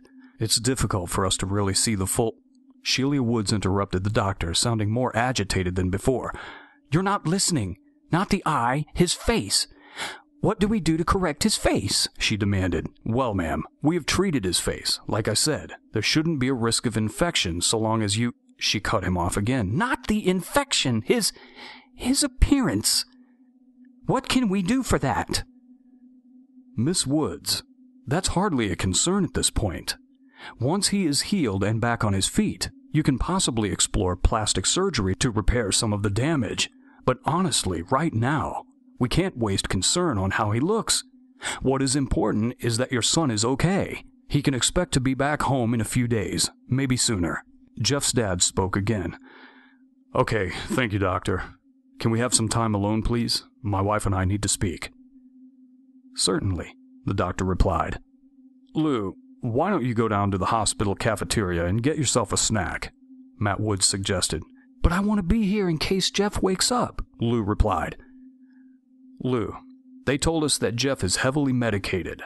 They don't expect him to wake up any time tonight, so just go. And if he does come around, we'll have you paged, Matt replied. Jeff recognized the voice tone, and he knew that if he could see his father's face right now, that look would make it apparent that he wasn't giving advice or making suggestions. He was trying to politely tell his youngest son to get the hell out of the room. Lou must have picked up on that, because Jeff heard the door open and close. His parents both let out a long, shaky sigh, but Jeff was starting to believe it was not a sigh of relief, but rather one of stress. We're going to have to homeschool him now, Matt. That's just what it's going to be. We're going to have to keep him home, he heard his mother rant, her voice sounding frantic. What? I mean, he probably won't be able to start school right on time, but I doubt he'll miss a whole year, his father responded, trying to maintain a calmer voice. I'm not talking about that, Matt. I'm not worried about him missing a week or two of school. I mean his face, Matt. You heard what the doctor said. His face is going to be disfigured, Sheila argued back. We don't even know the full extent of the damage yet, Sheila. It could be minor. It could possibly heal. And you heard what he said. Plastic surgery could be an option in time. In time? What kind of time? A year? 2 years? And what about in the meantime? People are going to see him and they are going to talk. Is that what you want? He's going to be a pariah. You think anyone is going to want to have him around their kids? Jeff was hearing all of this, just letting it soak in. Slowly, as his mind absorbed the words, he felt that rage return. Sick, rich, dark, that syrup of raw, primal emotion. He wanted to scream at his mother, to tell her to shut up, that he was the one lying here, his face half burned, blind in one eye. All thanks to her forcing him to go over to Randy's house. He wanted to ask her why she left, why she went off to go shopping, or to have her nails done, or whatever it was that she did. He wanted to know why she'd leave him alone with a kid who just days before tried to jump him and his brother. He wanted to know how she could care more about his appearance than the fact that he was lying in the hospital. However, there was still so much more that he wanted to know as well. He wanted to know how much more his mother hated him, how much more she saw him now as a, how did she put it, a pariah. He wanted to continue to swim in the thick pool of dark hatred that was starting to form with the rage and anger. That was a new one now. Before it was anger, then it was anger mixed with pleasure, but now it was anger mixed with hatred. And while he certainly longed to be free of it, while he most certainly preferred the false sense of love and concern he believed he'd heard from her before, he also wanted to test it out a bit more. He also began to wonder how well would this new recipe blend with pleasure? How would it feel? Matt Woods began to speak again. I just can't believe he shot himself in the face with a flare gun. I always thought Jeff was more responsible than that. Don't even get me started on that, Sheila replied. I couldn't believe it when Randy and his friends explained to the medics and police how it all happened. Randy was just trying to show Jeff around the house and wanted to show him the collection of magazines his dad kept in the garage. You know, boys. He was probably hoping that a couple of playboys would be in there or something. Then he said Jeff found the box containing the flare gun and just wouldn't stop playing around with it. You should have heard those other boys, Matt. They told me that they practically begged Jeff to just put it down before he got hurt. But he just had to show off. Makes you wonder what really happened in that parking lot now, doesn't it? I mean, is Jeff rebelling? What is this? Matt asked. I just don't know where we went wrong, Matt. I thought us moving out here to a nice quiet neighborhood would make everyone happy. Jeff, though, he just wants to fight us on everything. Matt and Sheila Woods continued talking a while longer. Though by then, Jeff had stopped listening. He had heard enough, though. Randy and his friends lied, put the blame on Jeff, and everyone, his own parents included, were just happy to go along and believe every word of it. Jeff would have bet money that Officer Williamson was on scene to take statements as well, to make sure that Randy, Troy, and Keith got in no trouble. Sure, believe that Jeff shot himself. That works. Jeff didn't even have to wonder why no one asked why Randy's nose was swollen. The whole fight, Jeff being cornered in the garage, that would have been omitted. That makes for a nice, easy-to-file report, where no one that matters gets in trouble. And while all that came together in Jeff's mind, he continued to swim in that black ichor of hatred and rage. The morphine drip added a nice touch of euphoria. Jeff could almost see himself plunging into the syrupy waters of hatred and emerging changed. Each dip brought him so much twisted pleasure, and that was when he finally understood. He could sample the pleasure now, not because he was enjoying what was happening, but because he knew he could enjoy what was to come. So, Jeff laid there, bandaged, feigning sleep, all the while allowing himself to dive deeper and deeper into that black pit within his mind. He began to fantasize, allowing his mind to go into horrible, dark places. In these fantasies, he made people suffer. His parents in particular. He felt that thrill trickle down his spine and settle in the base of his stomach. Randy, Keith, and Troy would get theirs in time, but first, Jeff wanted to take care of things at home. Just as the doctor had predicted, Jeff was scheduled to go home a few days later. During his time at the hospital, he never asked to see his face. It wasn't until the last day that he finally asked for a mirror. The nurse had come in to change his bandages, as was the routine. She was a pleasant woman. She spoke to him, asked him how he was doing. He enjoyed her visits. So on the final day, when she arrived to clean and dress his face, he asked to see himself. "Are you sure, sweetheart? Would you like me to call in your parents first?" she asked. "No, thank you," Jeff replied. "I think I want to see it for myself first, without them standing over me." "I understand," she replied honestly, without a hint of pretension. Once the bandages were off, she handed him a small hand mirror. "Would you like me to step out of the room?" she asked. Jeff ignored her and looked at himself, taking stock of the damage. Sure enough, his face was a mess. The entire left side, at least. The flare struck him traveling upwards and burned a scar into his left cheek that extended to his eye. At first glance, it almost looked like he was smiling on that side. The scar was still bright red and burned tissue spread out on either side. Once it arrived at his eye, the news did not get any better. His eye was white, just a lifeless bulb plugged into his face. He closed his right eye and found that he could see nothing from his left eye at all. The scar continued up the left side of his forehead. The damage was less severe there, however. The hair on the left side of his head was burned off, leaving a few strands to stick up here and there. Jeff reached up and touched the left side of his face and found that he felt nothing at all.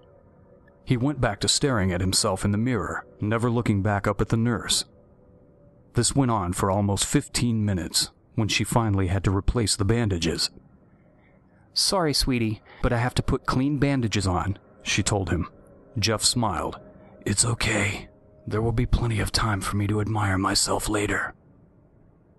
A few hours later, Jeff was back home.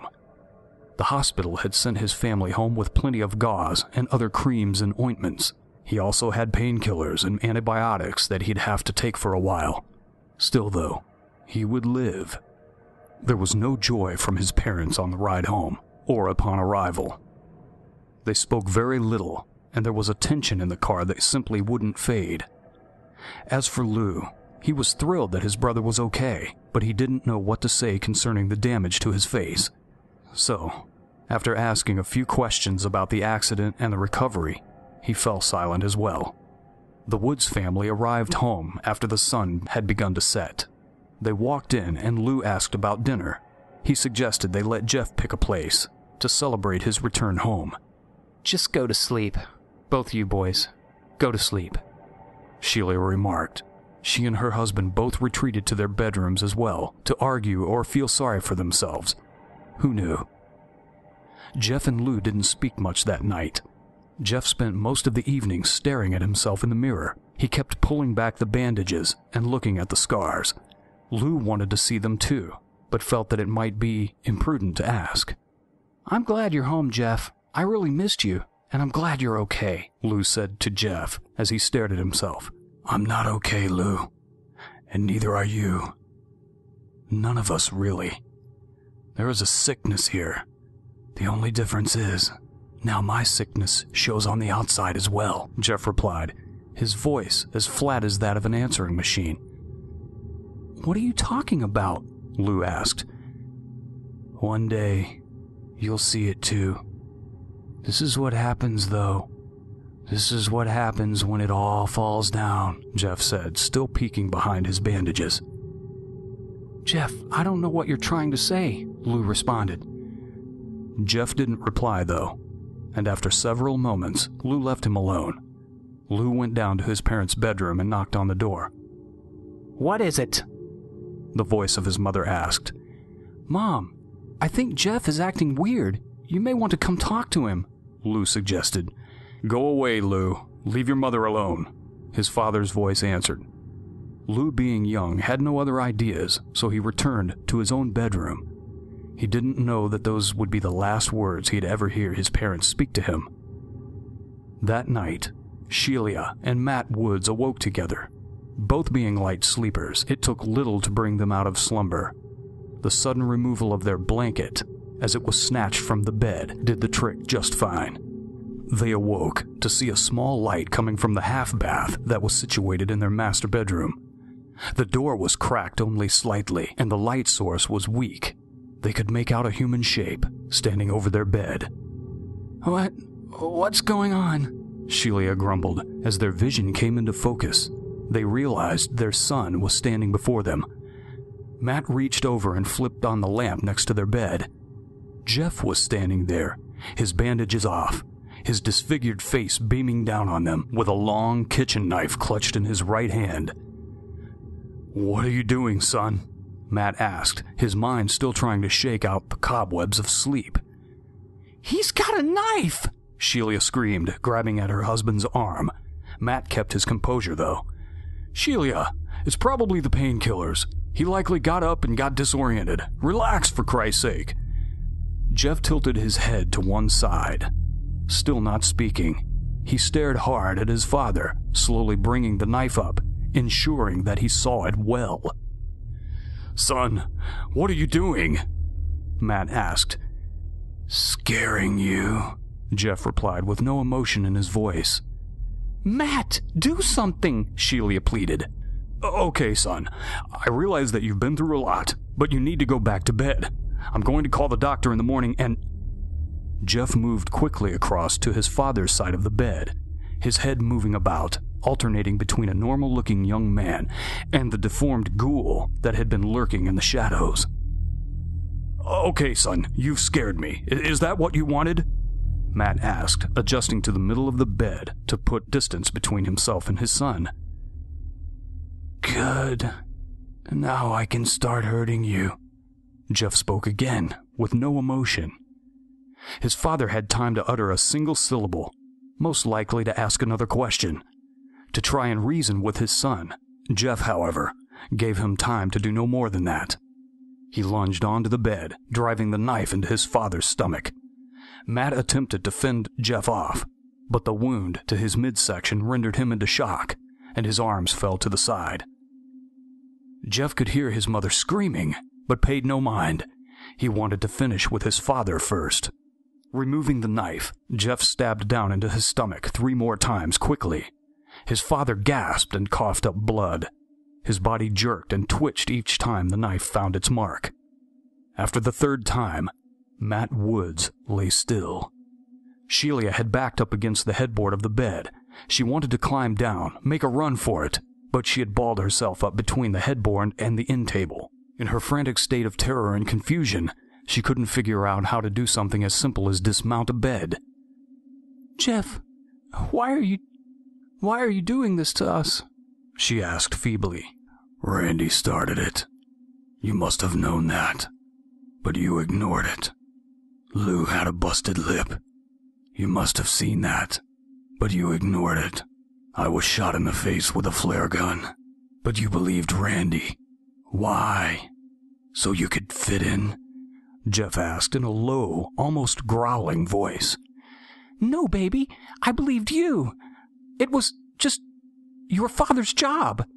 And we're new here, and, oh God, Jeff, please, his mother begged. Tell me about homeschool, Mom. Tell me about how you don't want to send me out in public because of my face. Tell me how none of the other kids will want to be my friend, and how none of their parents will want to be yours. Tell me about that, Mom. Tell me how nice it's going to be, you homeschooling me. Jeff, please, I was just stressed. I was worried about you, that's all. Please, I love you. Mom, I think you should take your own advice. You know, what you told Lou when we got home tonight. He wanted to do something nice to welcome me home. And do you remember what you told us to do instead? Jeff asked, as he now crawled over, cornering his mother on the bed. What did I say? She asked, the question coming out barely a whisper. Go to sleep, Jeff snarled, and drove the knife into his mother's chest. He stabbed her over and over again, and as he did, he finally found that perfect recipe, that heavenly blend, that rage, hate, and pleasure all mixed into one perfect formula. And for a while, Jeff became lost in it all. Jeff opened his brother's bedroom door, not surprised to find his brother asleep. He had dozed off with headphones in, so he slept through all the shouting. That was fine with Jeff. It was easier that Lou not have to hear all of that. Jeff sat down on his brother's bed and nudged him slightly. It took a moment, but Lou finally opened his eyes and looked up. Jeff removed his earphones for him. You're free now, Lou, he spoke softly. Jeff, what? What are you talking about? Lou mumbled, still half asleep. You'll see in the morning. I just wanted to let you know I love you. You've been my best friend. Remember that, okay? Thanks. I love you too. Now let me get back to sleep, Lou replied, already dozing off again. Jeff smiled and stood up. As he left the room, he looked back at his sleeping brother one last time before he vanished into the night. Concluding the story. When Jeff completed his story, Rosenberg had smoked almost half his pack of cigarettes, as the butts laid about the base of the chair. During that time, he'd not moved and barely blinked. The figure sitting on the counter before him had also never moved, besides speaking. And now the story was told, and for a moment, both people occupying the small tent remained silent. There was one more victim, though, the cop, right? Yeah, I went after Williamson. He was corrupt and would always be corrupted. I owed him for that. Had he done his job, gone after Randy the first time, who knows, maybe none of this would be happening, Jeff answered. And it was the cop's son that got your picture? He snapped it as you were leaving the scene, that picture that's now famous all over the place, Rosenberg confirmed. Yes, I suppose that makes him the world's most famous photographer right now, doesn't it? Jeff replied sarcastically. So, what happens now, Jeff? I told you at the start, I don't know. All I know now is that I'm drowning in it, and I'm not sure if I ever want to be pulled out." "Drowning in what, Jeff?" the reporter asked. "The ichor. The syrup. Whatever you want to call it. When I killed my parents, it swallowed me whole. I think I stabbed my mother at least 50 times, he replied. 76, according to the reports, Rosenberg corrected. I guess I lost count. And I want to feel guilty. I want to feel bad for killing them. But that syrup, like I said, I'm fully submerged. I can't feel anything except that sensation of hateful joy. I don't know if I'll ever be able to feel anything else, and I don't know if I want to, Jeff stated. So now, what do, Jeff? Keep running? You can't run forever. You must realize that, right? No, I still owe Randy and his pals a visit. I have to make that right. Afterwards, I don't really have a plan. I guess whatever happens will happen. Well, I guess that concludes this then. I mean, what else can we say? I have to get back home, so... No. The police will likely show up soon. You forgot something. You didn't send out your little texts, Jeff said, sounding almost regretful. Oh, shit. I got so caught up in your story, I guess, and, well... Jeff jumped down from the counter and began to walk towards Rosenberg. Don't blame yourself, Mr. Rosenberg. Blame the ichor. It's just so delicious. Jeff snarled and drew a knife from his jacket as he closed in. Shortly after, the police arrived. They received a call from a woman in New Orleans named Monica Davenport, stating that her employer had gone out on a tip that he thought he knew the location of Jeff the killer. When the police arrived at the closed-down fireworks tent, they found the body of Benny Rosenberg, apparently murdered by multiple stab wounds. He had a revolver in his right hand, however, investigator reported that he had never had a chance to fire it. 2 weeks passed and life returned to normal for Monica. She, and along with the rest of the staff of NOLA Watch, attended Rosenberg's funeral. Tears were shed, flowers were dropped, and at the end of it all, life returned to normal. However, things changed when Monica arrived for work on Monday. A package was waiting for her. She opened it, finding only a small cassette tape contained within. She played it, and sat in silent shock for almost an hour as she listened to her former boss's final words, all the way to the end as the sounds of flesh being pierced could be heard over Rosenberg's screams. She played the tape again before notifying the police, who came and picked it up from her. Of course, she'd copied the audio contents before handing over the original. She was still a journalist, and intended to be the first to go public with the only existing interview with the now famous Jeffrey Woods. She found herself listening to it over and over again throughout the week, though, as she prepared her piece to print. The entire story was horrific, and the death of Rosenberg did nothing to relieve the pure morbidity of the ordeal. However, it was Jeff's final words as he walked from the tent that haunted her the most. She listened to them again and again. Once you swim in the hate, the rage, the pleasure, you can never get out. It swallows you up and keeps you there with an anchor that cannot be escaped. Yourself.